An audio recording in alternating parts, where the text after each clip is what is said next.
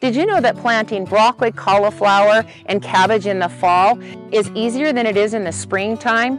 Those cool fall months make it even sweeter as well.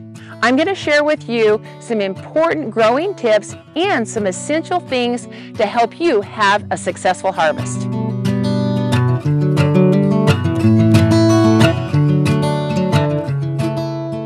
Pick a sunny spot for these crops. As we move further into fall, our days get shorter. And so what might have been a sunny spot might become more shady as we get further into the fall time. These crops need a minimum of 6 to 8 hours of direct sun a day. Brassicas, or the cabbage family, need fertile soil with plenty of organic matter and a good source of nitrogen fertilizer. The nice thing about fall planted crops is you only need to fertilize them at planting time. That's enough to hold them over until you harvest. They also like loose soil so that their roots can penetrate deeply. So I always test my soil with a digging fork. If I can push it in really easy, then I don't need to work it. But if it's hard to go into that soil, then I like to turn it up just a little bit. So I'll add about 1 to 2 inches of compost and mix some fertilizer in at that time as well.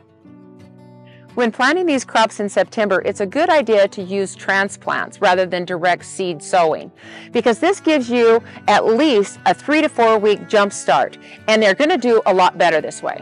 Look for young transplants. You never want to buy a root-bound brassica crop, because if you do, then more than likely they're going to be stunted and they're not going to produce a good head on them. And this is especially true with cauliflower. Brassicas should be planted deeper than what they are in their pots. You want to plant them past their cotyledon leaves and go all the way up to the first set of true leaves. That's these bigger leaves up here. And so that's about 1 to 2 inches up their stem. And when you put them in the ground, you want to firm them into the ground. What this is going to do is keep them from rocking when we have those fall winds, because these little stems are really tender and they'll easily break. Don't let your plants dry out. Keep the soil evenly moist all the way from the surface below the root level. When brassicas dry out, especially that finicky cauliflower, then they go through stress, and it's really hard to rehydrate them. And a lot of times that damages the crown of the developing head. So we don't want to do that. We want to keep them moist all the way through the growing season up until harvest. You can really maximize your growing space by interplanting, and this is one of the things that I really love to do. In between my broccoli, I'll plant some lettuces, green onions, or even radishes. And by the time that those get harvested, then the other crops will start to take over. One of the great things is it helps keep the moisture in. And if you're watering, why not have a couple of crops? It also helps keep the weeds down. This is a great thing to do when you have small space and you want more food. Cold tolerance and hardiness are really relative terms rather than precise definitions. It's really about the plant's acclimation, especially during the fall time. A sudden cold snap that occurs in the early fall or before a crop has been exposed to too much cold might severely damage it.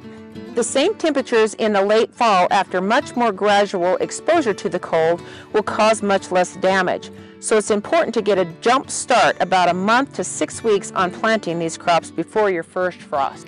Broccoli varieties can be ready in as little as 45 days, while cauliflower and cabbages can take up to 70 days to reach full maturity.